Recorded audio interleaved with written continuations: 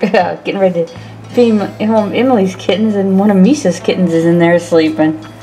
Okay, so this is Emily's kittens, and they all have names now. Let's go. This one right here is named Ever. So cute.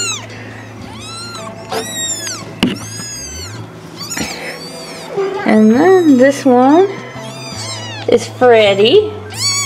He looks a lot like Muffin. Oh, Misha, those aren't yours. I gotta clean their bed out today. So there's two tabby girls. One is lighter than the other. That's how I tell them apart. So this is Glimmer. So both Emily and Lily's kittens are opening their eyes early. Sometimes it takes up to 2 weeks. Hi, William. And this is Hattie. Okay. So it's normal for mama cats to bleed for like a couple weeks after having kittens. Perfectly normal, just like a human that's had a baby. So no problem. I'll just clean the bed out. Right, Bill?